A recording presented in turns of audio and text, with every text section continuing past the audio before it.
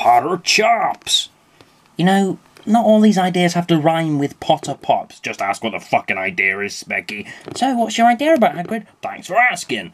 So basically, our idea is to chop... vegetables? Wood? Logs? I mean, logs is basically just wood, innit, Specky? But whatever. No, none of that stuff. Let me show you.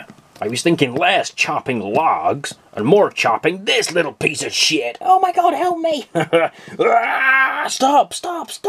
Look, as much as I want rid of Malfoy, we can't encourage murder as entertainment. Sorry, Hagrid.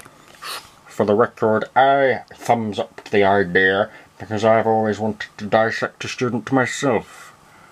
Perhaps a Weasley.